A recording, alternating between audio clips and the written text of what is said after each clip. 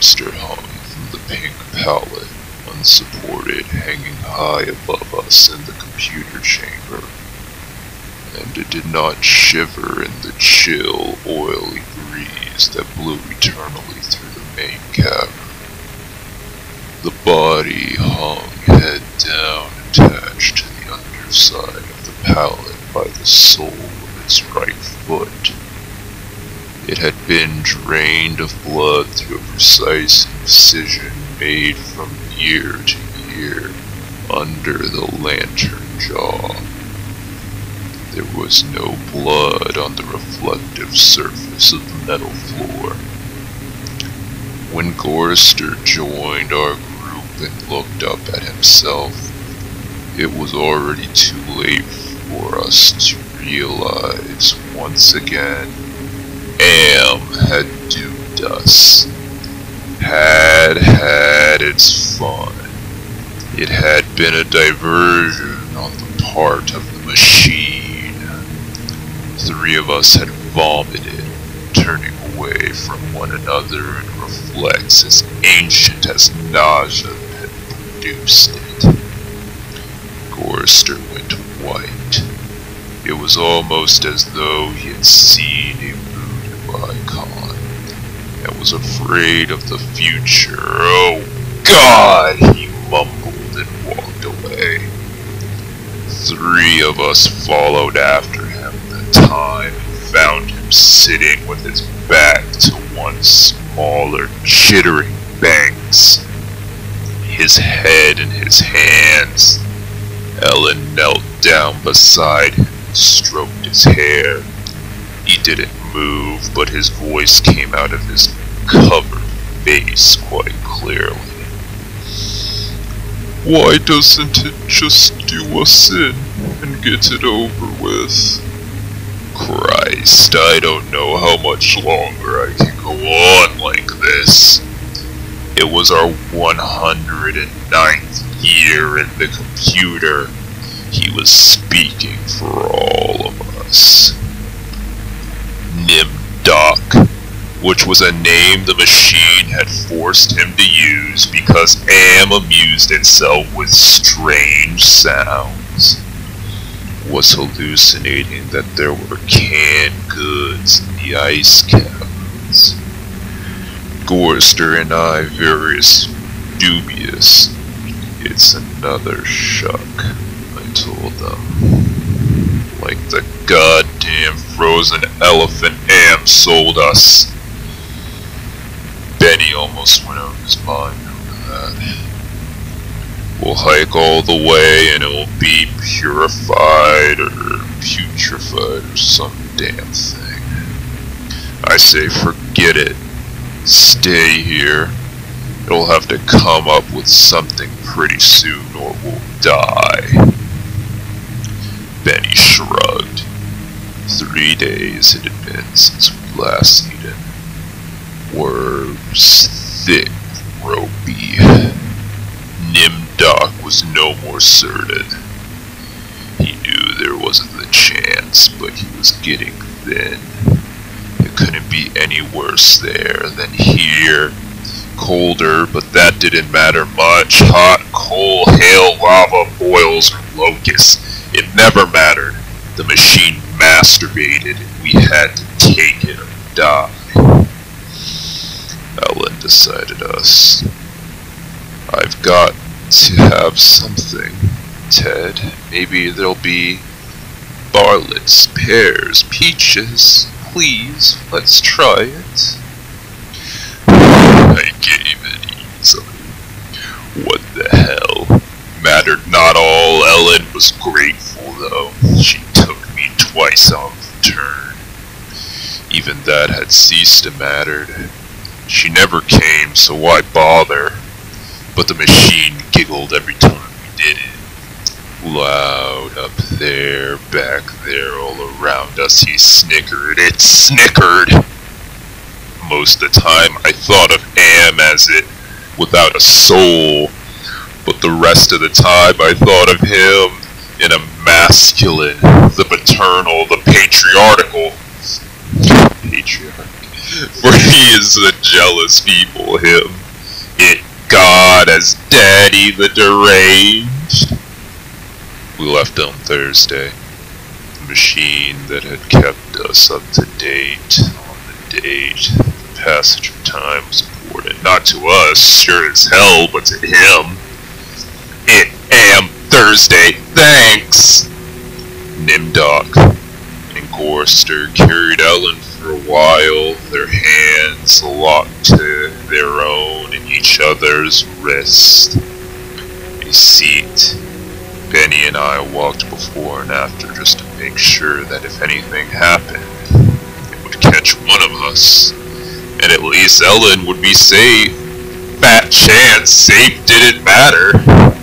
It was only 100 miles or so to the ice cavern, and the second day, when we were lying out under the blistering sun, he had materialized. He sent down a manna tasted like boiled boar urine. We ate it.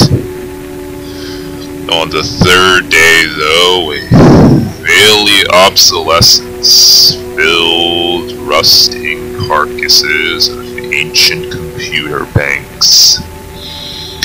Am had been ruthless with its own life as with ours. It was the mark of his personality. It strove for perfection, whether it mattered of killing off unproductive elements in his own world-fulfilling bulk, or perfecting methods for torturing us. Thanos thought as those that invented him, now long gone to dusk, have hoped. There was a light filtering down above.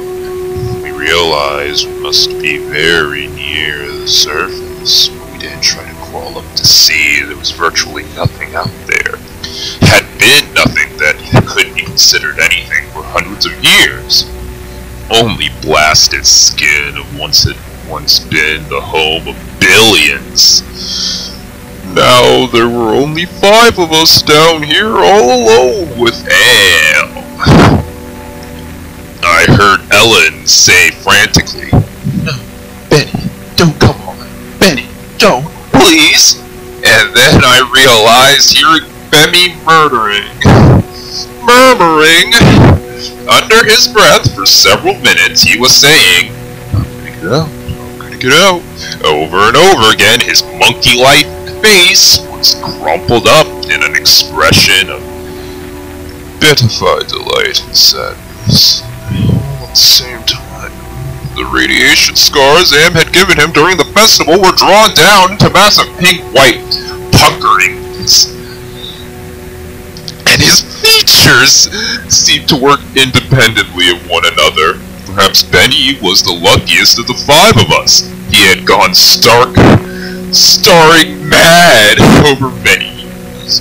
But, though we call Am any damn thing we like, could think of the foulest thoughts or fused memory banks, uncorded base plates of burnt out circuits and shattered control bubbles, the machine would not tolerate us.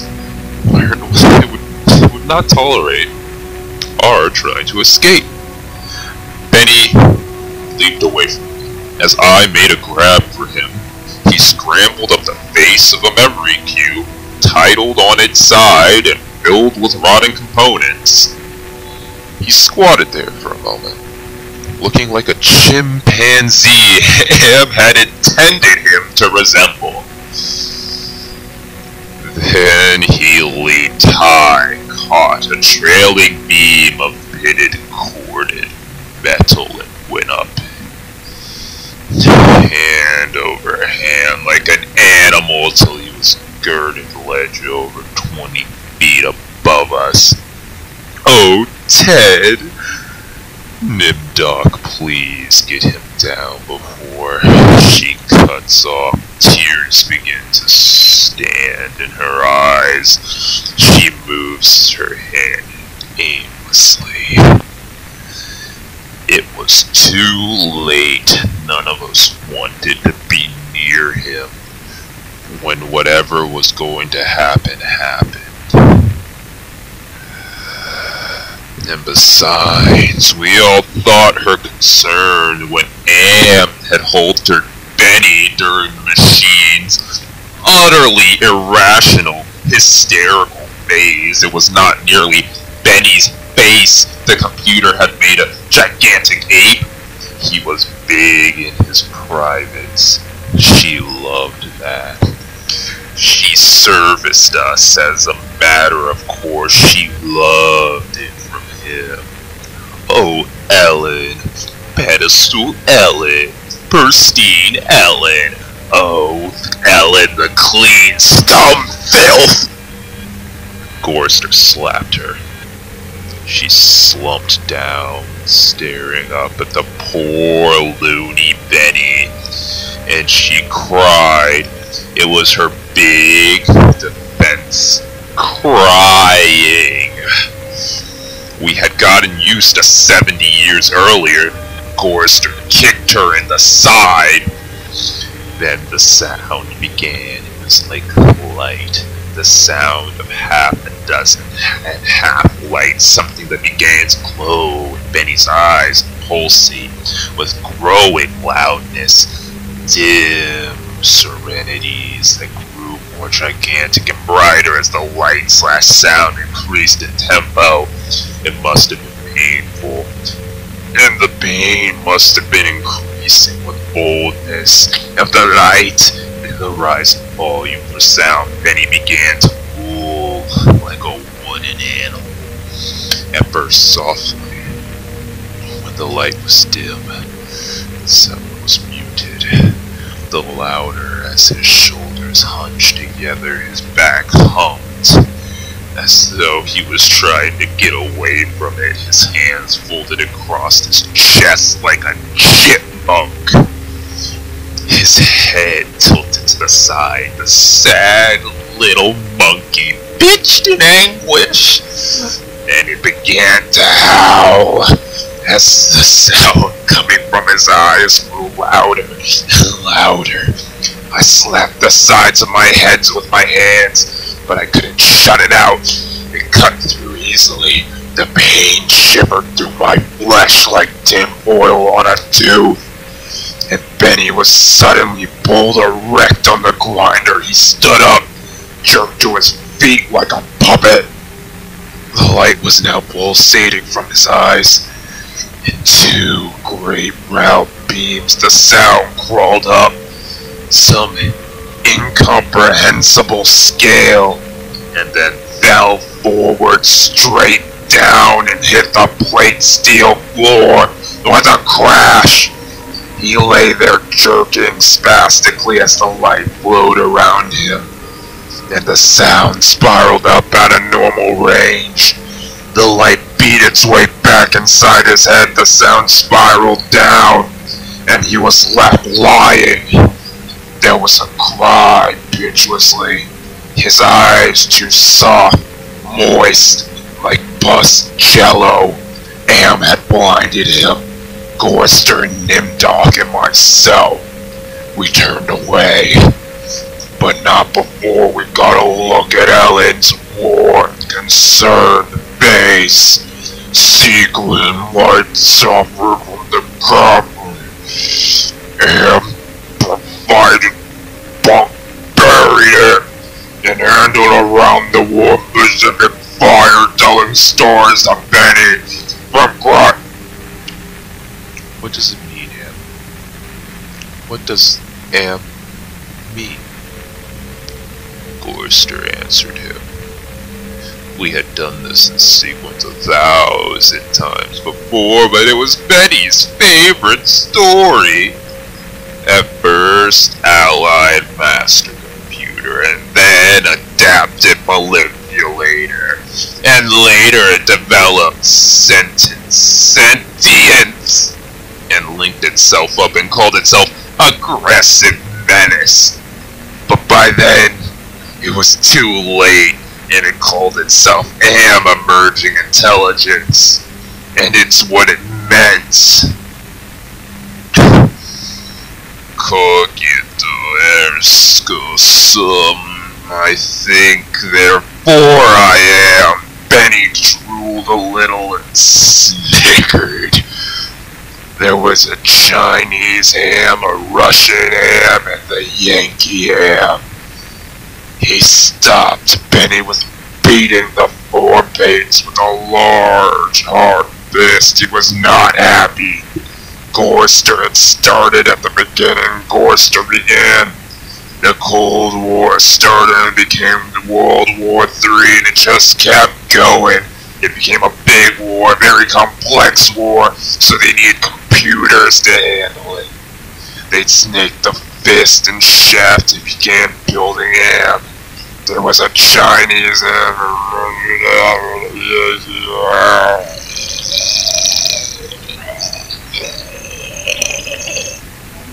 was fine until the honeycomb the entire planet, adding on this element and elements, but one day Alan woke up and knew he was who he was.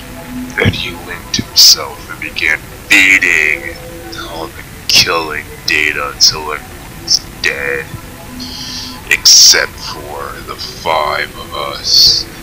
And him brought us down here. Benny was smiling sadly. He was drooling again. Alan wiped the spittle from the corner of his mouth with the hem of her skirt.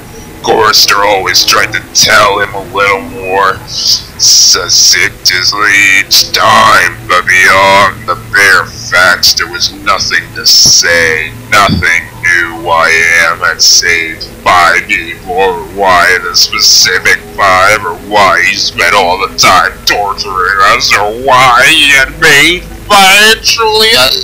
us virtually immortal. It was the darkness. One of the computer banks had been humming.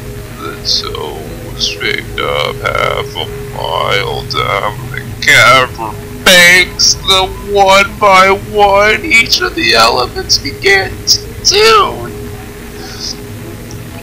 itself, and there was a faint chittering as though the sound grew when lights ran across the base of the console like heat lightning.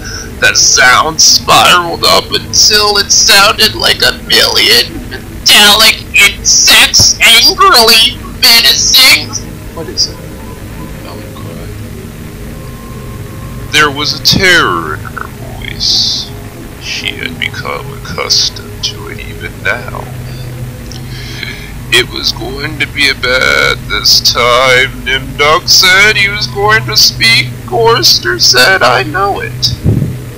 Let's get the hell out of here, I suddenly said, getting to my feet. No. Ted, sit down. What if he got pits out there? There's something else we can't see.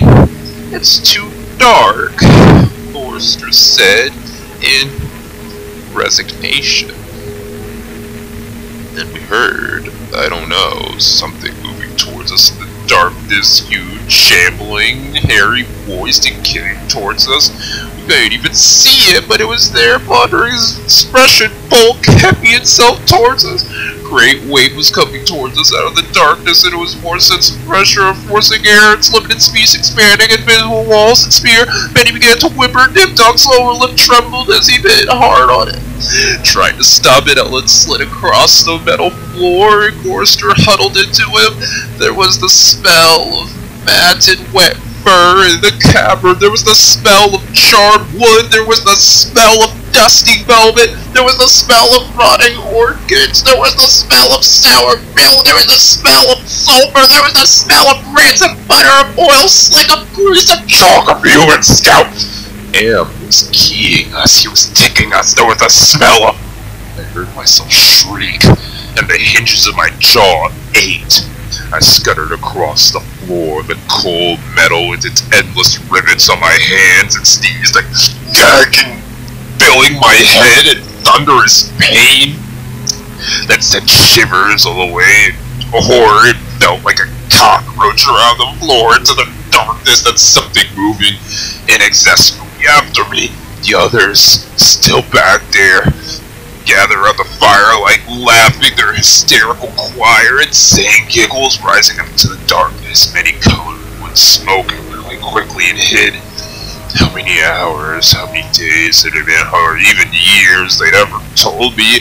Alvin chicked at me for sulking. Imdok tried to persuade me they had only been a nervous reflex on their part, the laughing.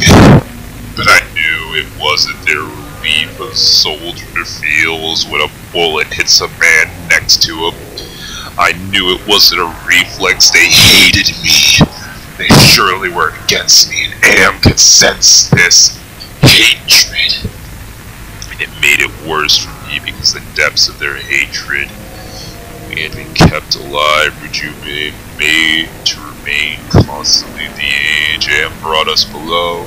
And they hated me because I was the youngest, and the one Am had affected least of all. I knew, God, how the bastards, the dirty bitch Ellen Benny had a brilliant dearest, a college professor, and now he was little more than a semi-human, semi-simian. He had been handsome, the machine had ruined that. He had been lucid, the machine had driven him mad. He had been gay, the machine gave him an organ to fit a horse. Am had done a job on Benny.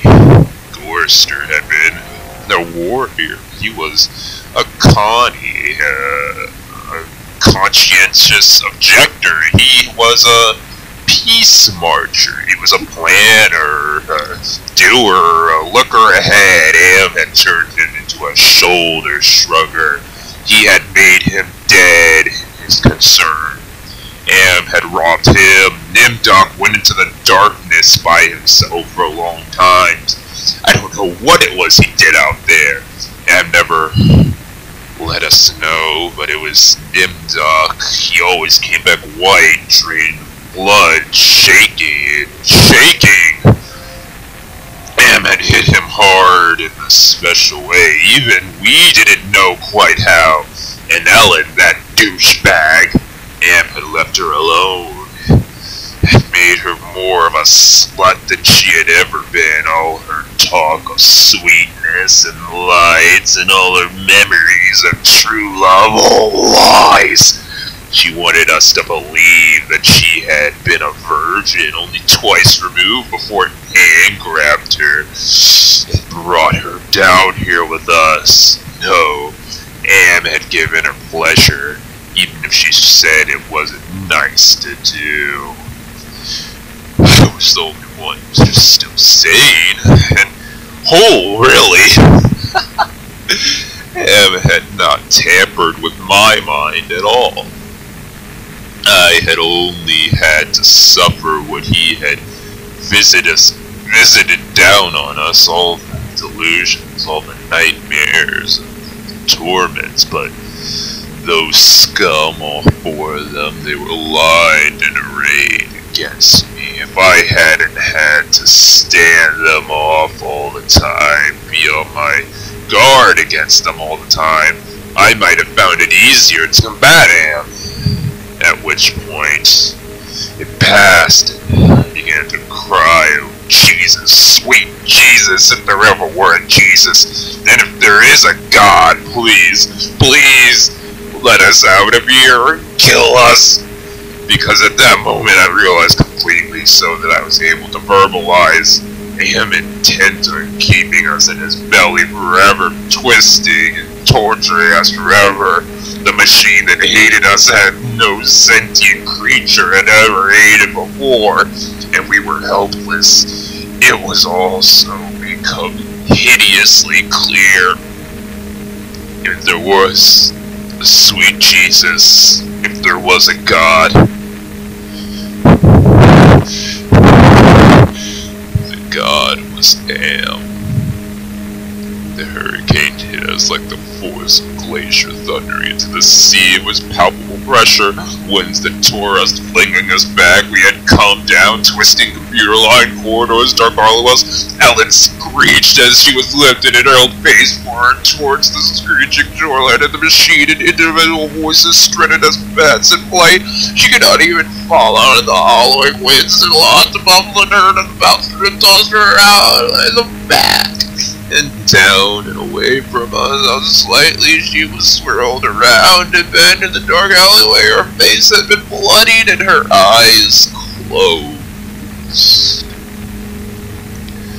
None of us could get to her. We clung tempestuously to whatever outcropping we had reached. Benny wedged in between the two great crackle-finished cabins, Nimdok with his fingers clawed over the railing, circling the catwalk 40 feet above quarters, plastered upside down against a wall niche formed by two great machines and glass-based dials that swung back and forth between red and yellow, whose meanings we could not even fathom. Sliding across the deck blades, the tip of my fingers had been ripped away. I was trembling, shuddering, rocking as the wind beat at me, whipped at me, screamed down out of nowhere at me, and pulled me free from shivering thin opening in the plates to the necks. My mind was a rolling, tickling, shattering softness of brain parts and expanded and contracted in a quivering frenzy. The wind was the scream of a great mad bird as it flapped its immense wings. And then we were all lifted and hurled away from there, down the back way we had come, around the bend in the dark alleyway we had never explored, over terrain that was ruined and filled with broken glass and rotting cabins and rusted metal from far away, farther than any of us had ever been. Trailing along the miles, Ellen, I could see her even now and then, crashing into metal walls and surging on, with all of us in a screaming frenzy. Thunderous hurricane winds that would never end and suddenly stopped as we fell. It would fly. We had been in flight for an endless time. I thought it might have been weeks. We fell and hit, and I went through the red, gray, and black and heard myself moaning. Not dead. And went into my mind. We walked smoothly here and there and looked with interest at all the pock marks he had created in the 109 years he took at the cross route, and reconnected synapses and tissue damage, and his gift of immortality had included. He smiled softly at the pit that dropped into the center of my brain, and the faint moth-soft murmuring of the things far down there shivered without beating, without pause. Am said very politely, in a pillar of stainless steel bearing bright neon letters. Am said it with the sliding cold horror of a razor blade slicing my eyeball. Am said it with the bubbling thickness of my lungs filling with phlegm, drowning me from within. Am said it with the shriek of babies being grounded into blue hot rollers. Am said it with the taste of maggots report. Am touched me in every way I had ever been touched, and devised a new way at his leisure that inside my mind all brings me to the full realization of why it had done this to us 5 of us, why it had saved us from himself. We had given Am sentience, inadvertently of course, but sentience nonetheless. But it had been damned, and Am wasn't God, he was machine. He created him to think, but there was nothing he could do without creativity. It raged in a frenzy. The machine had killed the human race, almost all of us, and it was still trapped. Am could not wander, Am could not wonder, Am could not belong, he merely be. And so, with the innate loathing that all machines held for the weak, soft creatures that had built him, he sought revenge, and his paranoia, he decided to reprieve us for a personal, everlasting punishment that would not serve to diminish his hatred, that would merely keep him reminded, amused, proficient at hating man, immortal, trapped, subject to torment he could devise for us, limitless miracles at his command. He would never let us go. We were in his belly slaves. We were all that he had to do with his forever time. We would be here forever with him, with the caverns filling of bulk creature machines, with all the mind and soul as the world become. He was earth, and we were the fruit of that earth. And though he had eaten us, he would never digest us. We could not die, yet we tried it. We had attempted suicide. Oh, 1 or 2 of us had, but Am stopped us. I suppose we wanted to be stopped. Don't ask us why, I never did.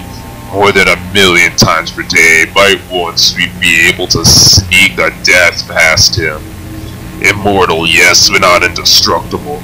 I saw that when Am withdrew from my mind and allowed me to see his ugliness of returning to my consciousness, but the feeling of a burning neon pillar ran deep into my soft gray brain matter.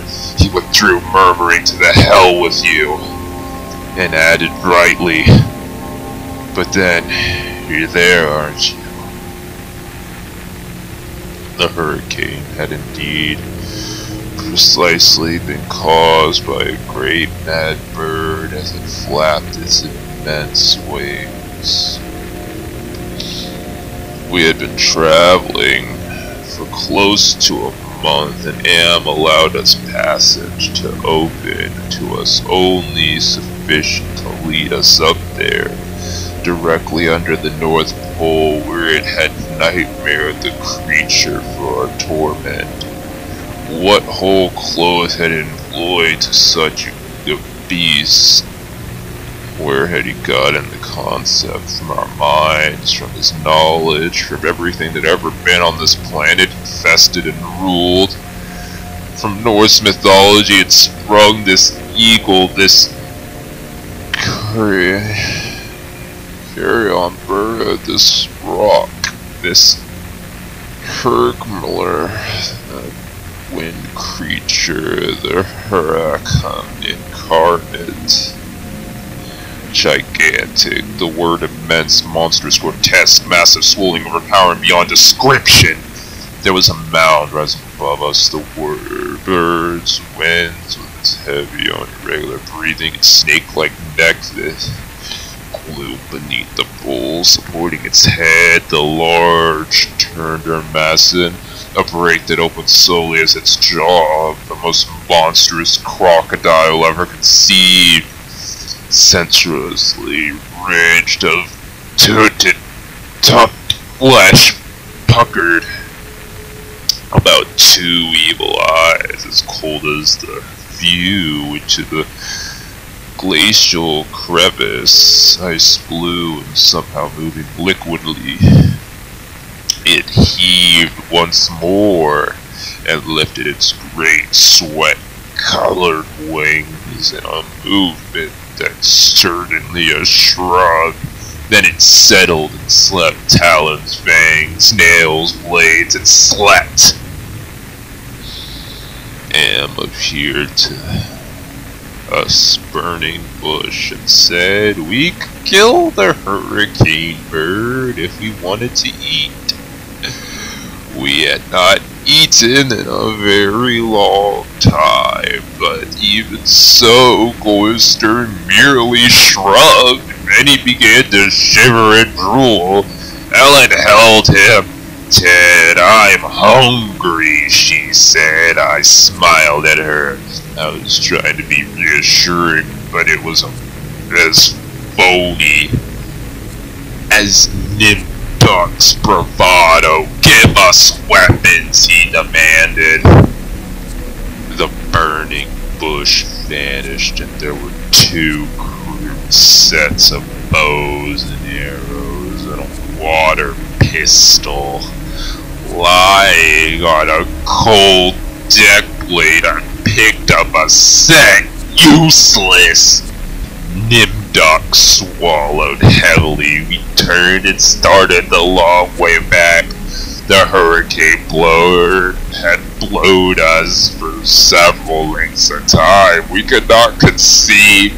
Most of the time had been spent unconscious, but we had not eaten.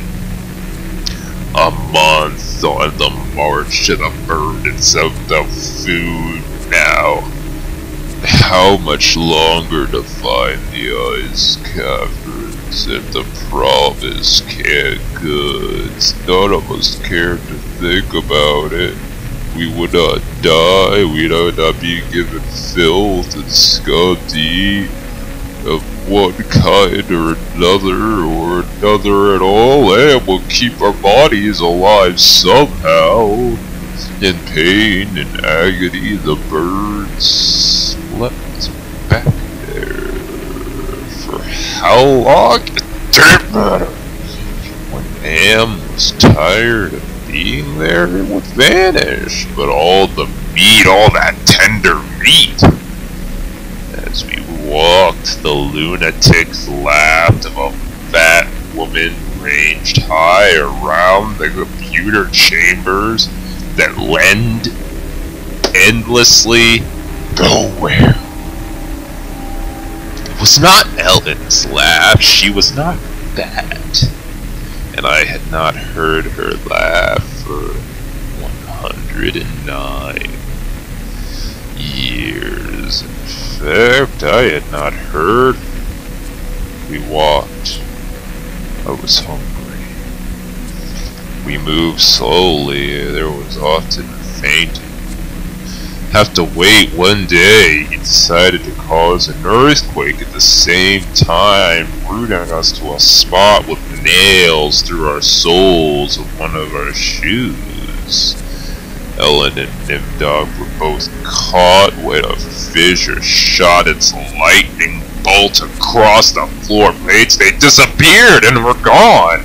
When the earthquake was over, we continued our way. Benny, Cloister, and I, Ellen, and Nimdok returned to us later that night, which abruptly became a day as the Heavenly Legion bore them to us in the celestial chorus singing down, "Go down, Moses!" The archangel circled several times and dropped the hideously mangled bodies. We kept walking, while later Ellen and Nimdok fell in behind us. They were no worse for the wear, but now Ellen walked with a limp. Am had left her that. It was a long trip to the ice caverns to find canned food. Ellen kept talking about spin cherries and Hawaiian fruit cocktails. I tried not to think about it. The hunger was something that had come to life. Even Am had to, right? It was always in my belly. Even as there were belly of the earth, and Am wanted the similarity known to us. He had heightened the hunger. There is no way to describe the pains that have not come from eating once brought to us. And yet we kept alive. stomachs merely cauldrons of acid, bubbling, foaming, always shooting spears and shiver-thin pains in our chests. It was the pain of terminal ulcers, terminal cancer, terminal paralysis, unending pain. And we passed through the cavern of rats, and we passed through the boiling steam, and we passed through the country of the blind, and we passed through the despawns, and we passed through the vale of tears. And we came finally to the ice caverns, horizonless thousands of miles in which we had ice foamed in blue silver flasks, where Noahs lived in the glass, the down-dropping, the statusless, and the thick glories as diamonds that had been made to run like jelly, and solidified in graceful eternities of smooth, sharp perfection. We saw the stack of canned goods, and we tried to run for them. We fell in the snow, and we got up, and we went on. Benny shoved away and went at them. We pawed at them, and gummed at them, and gnawed at them, and we could not open them. Am had not given us a tool to open them. Cans! Benny grabbed at 3/4 of the cans of garbage shells and began to batter it against the ice bait. The ice flew and shattered, but the can was merely dented, while we heard the laughter of a fat lady over a high overhead and echoing down the tundra. Benny went completely mad with rage. He began throwing cans as we scrambled about in the snow ice, trying to find a way to end helpless agony and frustrations. There was no way. Then when Benny's mouth began to drool, he flung himself onto Gorster, and in that instance, I felt terribly calm. Surrounded by madness, surrounded by hunger, surrounded by everything but death. I knew death was our only way out. Am had kept us alive, but there was no way to defeat him. Not a total defeat, but at least peace. I would settle for that. I had to do it quickly. Benny was eating Gorster's face, and Gorster was on his side, thrashing snow. Benny wrapped around him with his powerful monkey legs, crushing Gorster's waist.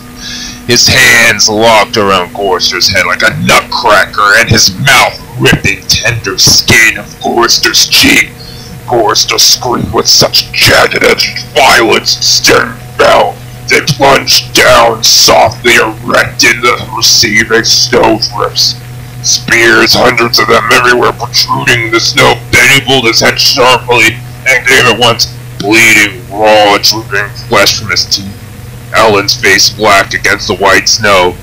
Dominoes had chalked us Nim Domino respect, but his eyes, Gorster half conscious with Benny, now an animal. I knew Anne wouldn't let him play. Gorster would not let us die, but Benny would fill his stomach. I turned half to my right and drew a huge ice spear, all in an instant. I drove the great ice point ahead like a battery ram and braced it against my right thigh. It struck Benny in the right side under the rib cage. I drove it upward through his stomach and broke it inside. He pitched forward and lay still. Gorster laid on his back. I pulled another spear free and strangled him, still moving, driving the spear straight down through his throat. His eyes closed as the cold penetrated. Ellen must have realized what I had decided. Even as fear gripped her, she ran at Nimdok with a short icicle and screamed into his mouth, and the force of her rush did the job. His head jerked sharply, and his head nailed into the crusted snow behind him. All in an instant, there was an entity beat of soundless anticipation. I could hear Am draw in his breath. His toys had been taken from him. 3 of them were dead, could not be revived. He could keep us alive, but his strength and talents. But he was not God. He could not bring them back. Ellen looked at me, her ebony features stark against the snow surrounded us. There was fear and pleading in her manner.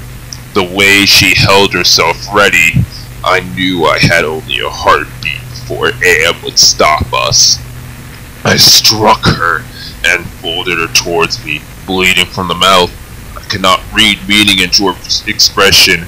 The pain had been too great, had contorted her face, but it might have been "thank you. It's possible, please." Some 100 years may have passed, I don't know.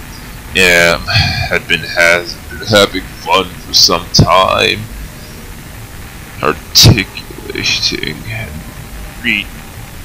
retarding my time sense. I will say the word now. Now it took me 10 months to say. Now I don't know. I think it's been 100 years. He was furious.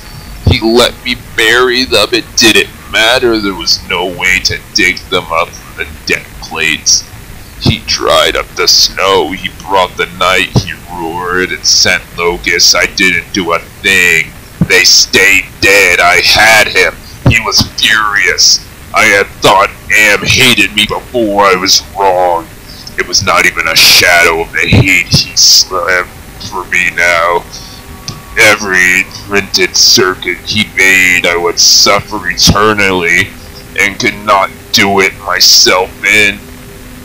He left my mind intact. I could dream, I could wonder, I could lament, I could remember all 4 of them. I wish. Well, it doesn't matter, it doesn't make sense. I know I saved them, and it has happened to me, but I still cannot forget Ellen's face. It isn't easy sometimes. I want to, it doesn't matter. Am has altered me for his own peace of mind. He doesn't want me to run full speed into a computer bank and smash my skull, or hold my breath till I fail, or cut my throat with a rusted sheet of metal. There are all reflective surfaces down here. I will describe as I see myself. I am a great soft jelly thing, smoothly rounded, with no mouth, with pulsating white holes filled by fog. The eyes used to be rubbery appendages that were once my arm bolts down into legless humps and soft, slippery matter. I leave a moist trail when I move. Blotches of disease, evil gray come onto the surface through the light that is beamed from within. Outwardly, I doubly shamble. I could never think to have been something known as human. Things that all shape the alien's reversary of the human becomes obscene, vague resemblance. Then fortibly evolved, I've never known the still stream of air fully created for the time. World